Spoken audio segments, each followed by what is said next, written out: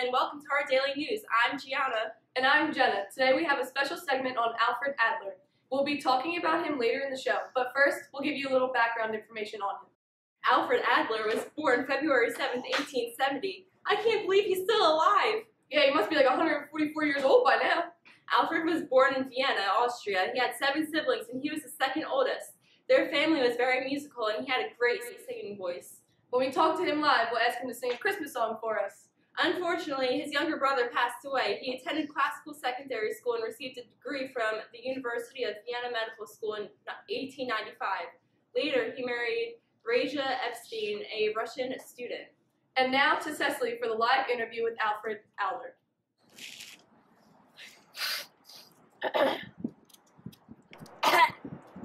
Cecily, can you hear us? Oh, we're on? Oh. Hello, my name is Cecily DeMarco, and I'm here live at the scene with the famous Alfred Adler. Hello, my fellow psychology companions. My name is Alfred Adler, an Austrian psychiatrist. I am the father of individual psychology, and I'm here today to talk about my psychology career. So, it says that you brought up the term organ inferiority. Why, yes. Yes, I did. Can you tell us what that really means? Well, organ inferiority means to describe how people who found themselves born with certain physical defects develop feelings of inferiority and start taking actions to compensate for their weaknesses. For example, someone with weak eyesight might develop interest in visual things as a method of compensation and thus becoming interested in reading.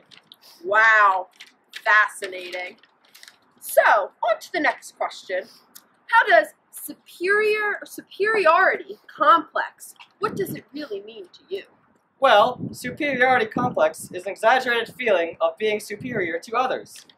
A psychological defense mechanism which allows an individual to overcome or conceal feelings of inferiority. So, do you feel superior because of your magical singing abilities? Yeah, you want to hear a little? I think we do, America. Now baby, all I want for Christmas is you. You, baby! Wow, that was amazing. So, I can't believe that you sang so well. Yeah, I know I'm talented. Okay, back to the interview.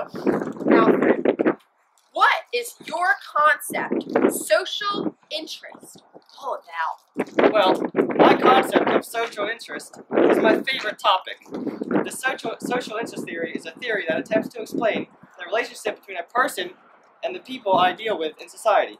Kids develop a certain degree of social interest as a result of the way they are brought up. However, some kids get subjected to certain conditions that prevents them from developing social interest or that lets them develop minimal social interest. Wow, and you developed this all on your own? Yup, this one was all me. Okay, Alfred. I have one last question before you go. How would you explain avoiding style of life? Well, avoiding style of life is simply about avoiding life's problems. You want us to stay as far away from conflict as you possibly can. Thank you so much, Alfred, for being here with us today. We've really learned a lot from talking with you. Oh, it was a pleasure, ma'am. Thanks for having me. That's all for the segment. Back to you, Jenna and Gianna. Thank you so much, Alfred, for taking time out of your day to have the interview with us. Don't forget that life alert just in case. Yeah, just in case you fall and can't get up. I'm Jenna. And I'm Gianna. Have a nice day. And happy birthday to everyone celebrating today.